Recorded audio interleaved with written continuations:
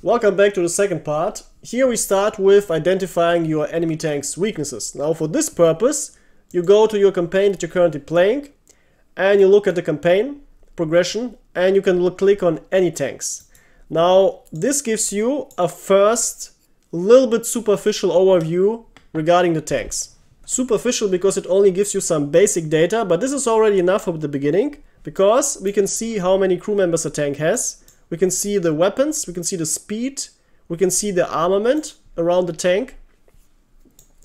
And this leads to the following deductions that you can make. First of all, you want to find weak spots and you want to identify where you can shoot profitably and where you absolutely don't want to shoot.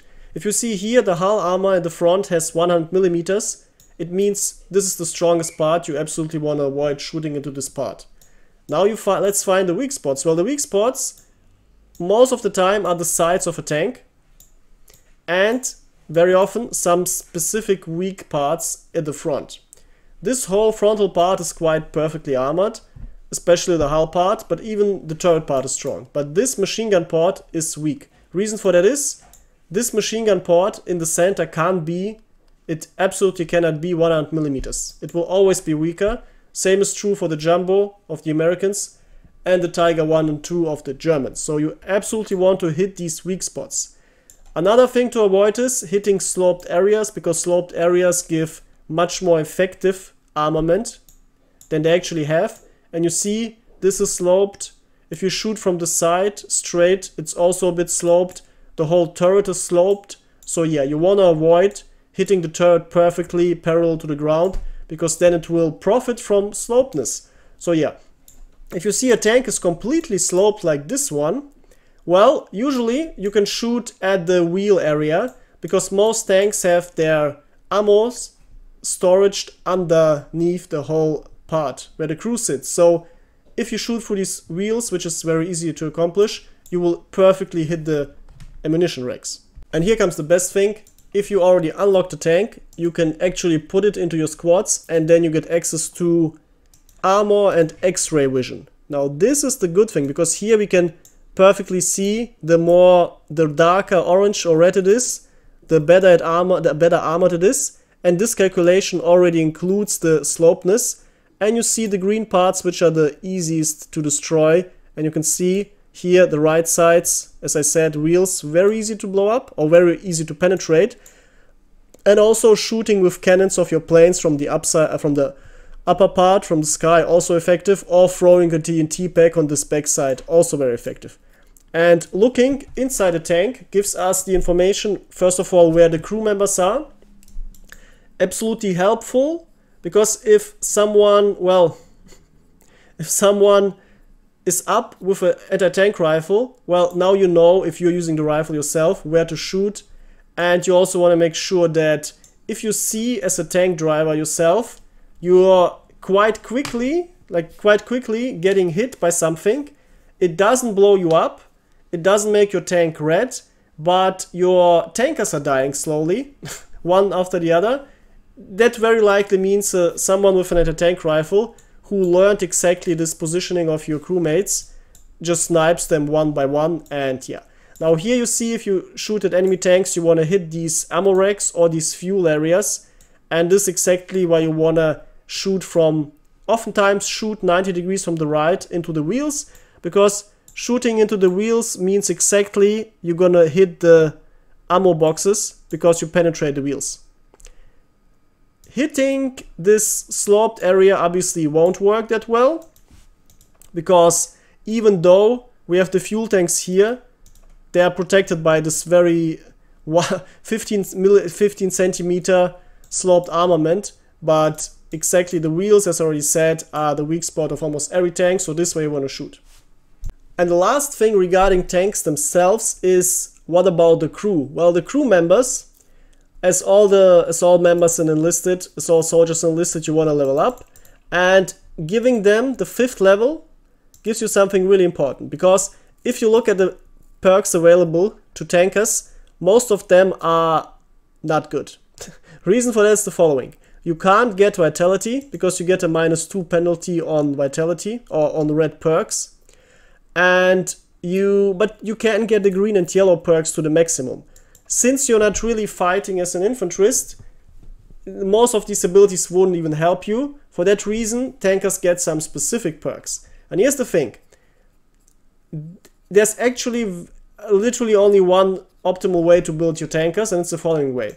Give every of your tankers the fast loading perk and the fast ammunition, basically the fast gunning perk and the fast ammunition related perk. The descriptions here are in bad, imprecise English and are more confusing than helpful. Now what do? Very simple. The fast ammo changing perk, the green one, means that you can switch from one ammunition type to the other, meaning from high explosives to anti-tank, and you don't lose your progress. Because if you don't have this perk, let's say you're reloading ammunition, and you reload it 99%, and then you think, oh, I want to get, I think I'd rather get the other ammunition type. If you switch to the other ammunition type, you lose all the progress and you can start reloading once again. Or if you already loaded ammunition type, you can't just switch from one type to the other instantly. But with this perk, with this green perk, you can do it. And the fast gunning perk, fast reload perk, also lets you, well, reload faster. Precisely put, the yellow perk lets you gun faster. This is once again Gaijin English, meaning badly translated. The yellow perk lets you move your cannon faster, move your turret faster while you're aiming, and also lets you move it more precisely. So you want these two perks because they are absolutely essential for being extremely fast with your cannons. Everything else literally doesn't matter because you can't really get any good perks. Now, if you're still low level and you haven't access to all of the maximum perk numbers, well, there are some still good ones that you can take for in between, and it's the 10 costed yellow one, because it makes your repairs a little bit better. What you also can do is you can take the faster board switching, so once your crew members die, you can switch faster from one spot to the other, though it's not that helpful. You can also get faster repair speed. This is actually a good one, though it's much worse than the 16 costed one. And you can get the fast speed gear shift and also faster use of brake. Now these are good for the driver, and many people do the following, which is also what I have done for a long time. I gave my drivers the obviously better driver perks and the gunner and loader the other perks. But here's the problem. If you're in a real battle, your gunners, your crew members are gonna die. And then, well, guess what? If your crew members are dying, you're under strong pressure. Meaning you need to react and shoot back very quickly. But if your gunner or loader died, you lose access to this speed in terms of shooting back. And the only way to still have it is if all of your soldiers have these two perks. So the conclusion is, if you want to have a very strong tank crew, and also a comfortable to use one, meaning that doesn't lose all of the proficiencies after losing one single crew member, then just give every crew member these two perks. And for the other perks, I just give them whatever. The fast switching perk is cool, or the other perks could be also nice. For the red ones, I give this passive regeneration, and for the yellow ones, I just give something that helps them as infantry, because, well, if your tank blows up, or it's too damaged, you just leave your tank and you want to fight with them. And for that reason, give them some nice weapons. A perfect tanker would look something like this. Give him the strongest SMG that you can get. Then give him a grenade. Either explosion pack so he can blow up tanks, or something more effective against infantry, which is, it just depends on what you like more. You can give him a pistol, you can give him an axe so he can run faster. Not really that much important. You can also give him mines if you want. But what's really important is that he gets a large backpack. Because the large backpack gives him access to 4 slots, or even a small backpack is already enough to give him more slots. He can have either a mix of tools and medpacks, the way you want. Now, I recommend 2 tools and 2 medpacks, because if he repairs, if you leave the tank again, he can repair again. So this is already very comfortable, because sometimes you get shot a couple of times and you repair your tank, and then you leave your tank again after getting shot. You want to repair and you can't because, well, your soldier doesn't have tools. Well, the other soldier may have tools, but you don't know that. So you may lose some precious time switching around soldiers until you find a soldier which still has tools, and in the meantime you get shot. So you want to avoid this, so have 2 tools on every soldier, and then give him 2 med packs, because, well, you will never need 3 tools. Basically, this will never happen in a real game. But you will need at least 1 med pack, because while you're driving in your tank, you can still click on T to heal your tankers that are damaged. And if you use them as infantry, you still have a med pack that you can use to heal them. Or, even better, if you're still grinding and you need the experience, once you leave your crew, once you leave your tank and you start infantrying with your crew, you can just heal other soldiers, other teammates with your 2 med packs. So you basically become a med squad, and you get lots of experience for that. Healing a team member who's downed gives you twice as much experience as killing someone somewhere on the map. When it comes to using tanks, what's important is not only knowing how to use your tank, but also knowing what the enemies are going to do against you. So here's one of the most dangerous situations that come up. First thing is, if you are hiding somewhere, make sure you either have distance, a healthy distance towards enemies, or that you can see what the enemies around you are doing if they're close enough. For example, if you see one soldier coming towards you, count the grenades that he's throwing. Most soldiers will only throw 1 grenade. So if you survive the first TNT and you don't see any TNT flying towards you anymore, this is a good sign. Now, smart players though will do the following. Here we have the situation. I'm approaching this enemy tank, and I'm literally climbing from the hillside so he can't see me. Since most tankers have a very tunnel vision, I'm 100% sure he won't be able to see me.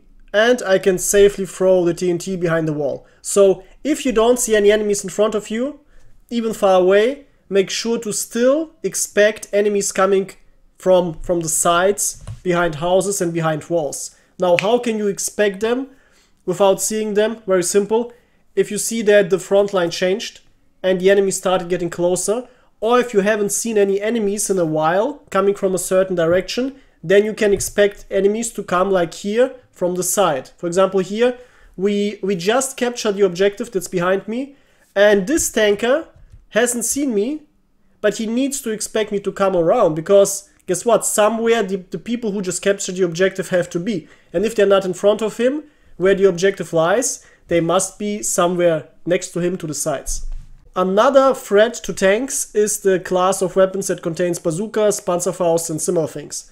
Now this enemy tank is hiding behind a wall on a bridge far away deep in the gray zone. He thinks he has double protection. A, he has reach, or he has distance, so enemies won't be able to throw grenades on him, and enemies won't be able to shoot at him with their bazookas and Panzerfausts, and especially not hit him actually, because this dude, since he's behind the wall, can't be hit straight in a straight line. And this is where tankers start feeling completely safe. He even has this little tower part in front of him. And here's the thing, you can still hit enemies like that. If you use 1000% of your brain, just shoot in a parabolic way, shoot your projectile in a curve, and you can literally shoot behind walls. So never expect to be completely safe as a tanker, even if you're sitting behind a wall, camping in a gray zone. Good players will still be able to reach you if they have the proper equipment. Another mistake that many tankers do is what happened here. I'm playing Japanese and I'm running around with my cannon, the Emperor's cannon, and here's a half track, and I just shoot him with the cannon and he can't do anything about it. Also not his fault, because he very likely couldn't expect me. But here's the thing, what about this dude? This dude literally drove up to the same position as the previous tank, even though he saw his teammate exploding in front of him. This is completely bad gameplay. Completely bad gameplay. The first dude gets destroyed, can't do anything about it. But after seeing this explosion, after seeing his teammate being not able to move anymore because he got hit, and let's say he was focusing on some other side, he still hears the explosion, and he still sees, for the very blind people, a giant fireball in front of him. So it's literally impossible to not notice it. But he still keeps driving forward. So this is a brain dead move that people need to avoid. Obviously, I picked this situation because it's as obvious as it gets and as easy to understand as it gets. They are very nuanced situations, but they all follow the same trajectory. If you see indicators of threats, of danger, especially completely hard indicators like tanks exploding, make sure you stay out of the danger zone. Now, before you get completely scared and never take a tank again, don't worry, here's the thing. What just happened is actually, well, easy to avoid. And instead you can do things like this here. This dude tried to Molotov me, but guess what? I was ready, I was looking at the right direction, checking the right angles. And though he tried to Molotov me, whenever someone is running with a Molotov towards you, it's the funniest thing ever to shoot him, because the Molotov is gonna drop out of his hand and instantly ignite him, even if he just gets injured and downed, and he instantly dies. And the funniest thing is, if he's coming with a whole squad, or even with other teammates next to him, they're all gonna be ignited by his own Molotov. Now, what do you do against enemy planes? Because enemy planes give you triple threats. First of all, they can shoot you down with cannons. Secondly, they can bomb you with bombs. And possibly the most dangerous form, they can shoot you with rockets. Now, if they start shooting at you with cannons, you get strong indicators, you hear it, you even see it, and you can change your position. If they rocket you, the rockets explode instantly, and if he aims well, you literally can't do anything, you're gonna die, which is also realistic. But here's the thing. If they bomb you, you have around 2 seconds time to drive away. And this is the best thing. Tanks, especially heavy tanks, especially German tanks, are very slow and can't move properly. Here, I saw an enemy plane approaching, I heard it, especially bad pilots who start shooting you, even if it most likely won't do anything, even if they still want to bomb you, they start shooting you, giving you the precious information around 3, 4, 5 seconds before you get bombed that you are gonna get bombed, yeah? So if you're a pilot, don't do useless shooting on enemy tanks, you just give away what's gonna happen to them soon. This dude gave away what's gonna happen, and I instantly started getting ready. Once I noticed it, I started moving, and here's the preparation that you need to do. If you think you're exposed, if you expect, oh, I'm gonna be attacked by planes in this match, get yourself on a slightly elevated position where you can quickly drive downwards, meaning where you get accelerated by gravitation. Because here, I'm getting bombed. Nowhere in hell I would have time to drive away with the slow-ass Tiger. But since I was on this little hill and I was already tilting downwards, I literally just needed to drive a little bit to the front and I instantly dropped down and I'm surviving the bombs. Now let's look at some ways how to get really, really perfect with your tanks. Here's a great situation that shows the importance of teamwork and information flow. This literally, whenever new people come to the server, the first thing we need to make them, well, get used to is that this is a team game. And if you want to play with other people in the group, you have to be a team player. What happened here is only possible with extremely good coordination. You can see here, I just died, and my team gave me the information where tank is. Now, they told me specifically left of the center in the enemy gray zone at the first house, so I know exactly where to look. And I spawned, you see here, 3, 2, 1, I spawned in my tank, and I instantly know where to look. And this dude even shoots, so it's even easier to find him, and he's instantly dead. And they even told me how he's positioned, so I knew, alright, I don't even have to drive around, I don't even have to go to the left so I flank him so I can shoot into his weak spot. He's already sided towards me, so I can just easily one-shot slap him. Now, even if you don't have perfect timing, perfect team information flow, what still helps is marking. Now everyone knows how helpful marking is, but here's the best thing. Here I'm coming up with a tank towards a new objective, someone marked a tank, and the enemy tank can one-shot my tank. So it's absolutely crucial that he was marked so I get the first shot on him. This is already good, but here comes the best thing. Here's another tank marked and, oh, what happened? How did we kill him? Well, we didn't cheat, we didn't use wall hacks or whatever. What we did is the following. very strong cannons can actually penetrate walls. You have to make sure though you shoot only through one wall and not through multiple walls. Here we literally shoot through one wall and the tank is dead. And yes, this is historically accurate, and yes, this is real life physics, because read reports from World War II, tank crews, especially in Normandy, very often, or in France, were hiding behind walls, waiting for tanks to come up that they got informed about, and then they shot through the wall. Sometimes even they could shoot through a complete house, through multiple walls, because they knew the piercing shell won't explode when it hits the wall. But it will explode when it hits the iron, the steel of the enemy tank. So you can actually shoot through a wall, there's enough kinetic energy in the projectile, and the projectile itself is also hard enough to not be destroyed, and you can just penetrate the wall, penetrate multiple walls sometimes even, if they're thin enough, or multiple layers of thin obstacles, and then hit the tank behind it, and you're gonna blow the tank up. So use this trick, it's really good. No one's gonna expect it, and there's nothing cooler than just killing enemies this way. Let's take a look and analyze another situation. Now here we're sitting in a Soviet tank playing against Axis in the Moscow campaign, and we are up against an enemy tank. Now what did he do wrong here? Very simple. He saw how his teammates got mowed down from far away. He had to expect an enemy tank, but instead he just drove up straight towards us. That's not how you do it. Especially since he could have theoretically shot through the bunker, through the open window, into our weak spot on the front. So that would have been the right play for him.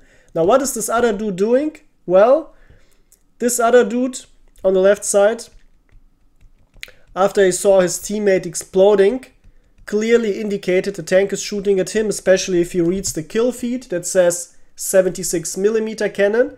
1%, there must be a tank there. So this is the first thing. He doesn't have situational awareness. He's not looking at what's going on. It's very important for you to constantly read the kill feed to get information what's killing enemies, because you can easily identify enemy tanks but by looking at which cannons are depicted in the kill feed.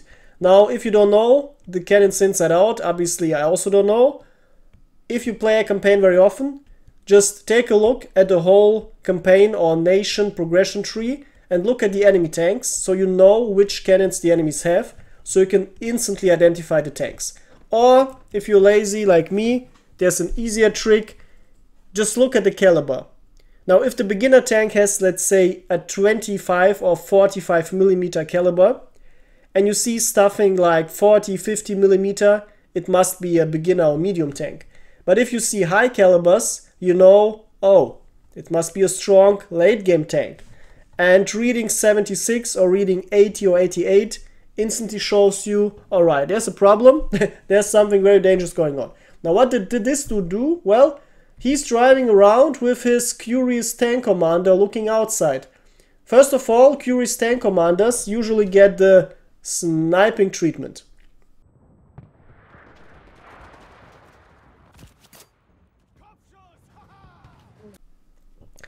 And if they survive this, well, they still may get blown up. Now what did he do here? The problem is, he was driving around and he tried to hide. Now he was hiding, he stopped, but he still exposed his front wheel.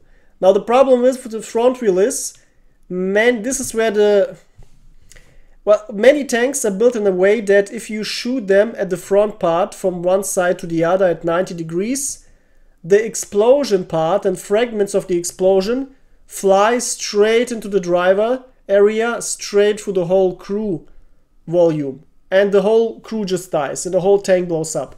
So don't think, oh, I just exposed a little bit. No, never expose even a little bit. Even that is enough to get killed. Now let's learn from some mistakes that I did. Now here I was in Moscow in a T-34 and I was confronted by an enemy tank. This dude got stuck in the trench, very funny. And here's the first thing. I was shooting at him, perfectly aiming, but not really noticing or caring about the soldier that jumped in front of him.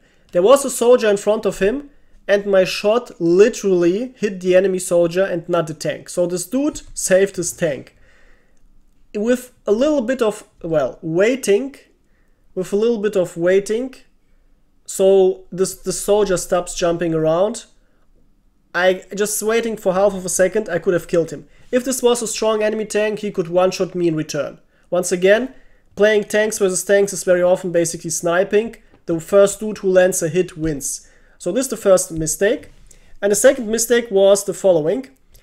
I had the high explosive shells loaded, and it would have killed this tank. Instead, after, well, being unlucky, I switched to anti-tank piercing shells, and guess what? No damage, as you could see. What's the problem? Very simple. If you're using piercing shells from a very strong cannon, they can literally fly through the enemy tank if it's a weak tank and not get any kills. Like in real life, it would have definitely more effects on a tank and on a crew than in the game, but in the game it's still coded in a way that if you overpenetrate, you literally, it's like doing nothing. So if you're in a very strong tank with a strong cannon and you're up against weak enemy tanks, just use high explosives instead of actual anti-tank shells, and you're gonna have much more success. Very famous example for that is to use high explosive shells in your jumbo against enemy Pumas, because the Pumas are literally gonna ignore very strong piercing shells, but they won't ignore the high explosive shells. A very important thing to know while shooting at infantry is the following. The high explosives in this game are very much nerfed, meaning if you shoot on a wall next to a group of soldiers, or if you shoot to the ground, there won't be as much effect as in real life. Actually, there will be only a very little effect. Now, there's still a way to make sure you constantly get your giant group kills, and this is the following way. Shoot at enemies or shoot at something that sticks out and is around 1 or 2 meters high. Because the reason for that is, if the explosion happens above the surface and it hits only something like a piece of wood, or preferably a living enemy, a soldier, you are going to make sure that this explosion will have the maximum blast radius. Now, if you don't see enemies, like in this situation, just make sure you know the architecture of the objective and just aim higher than you usually would. So even if you don't see enemies, you just get a lucky shot and you still are going to hit a body that's sticking out, and these enemies are going to die. A similar thing that you can do is, if you're shooting at enemies far away and they're moving too quickly and it's hard to hit any enemy, shoot at his legs. Because if you're shooting far away, leg hits usually won't kill an enemy, but they will down him. Now you have a target on the ground that's not moving anymore. And then, after this person is lying on the ground, you send him a nice high explosives into the body, and then you're also going to get the giant blast explosion radius with your high explosives. This will multiply the amount of kills that you get immensely if you haven't known this trick yet. And you know what's the best thing? You can use this also against anti-tank guns, anti-air guns, and especially HMGs, because they also act as a multiplication tool. And here you see the first shot killed the one who used the HMG. I specifically, well, aimed at him. I hope not to destroy the HMG itself, but, well, I destroyed it. But even after it says the HMG got destroyed, as long as the structure is still standing there, you can use it for your blast radius multiplier. And you see here, I shoot here, and enemies completely far away start dying because the blast radius was just so big. And for the end, something really funny and helpful.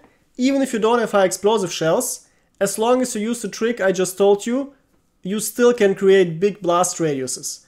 You just still need to make sure you shoot as high up as possible. For example, here, 2 times I made sure I shoot at the heads of the soldiers, because the higher the shell hits the body, the higher from the ground apart, the bigger the blast radius. So even a normal anti-tank shell can create a huge effect against infantry.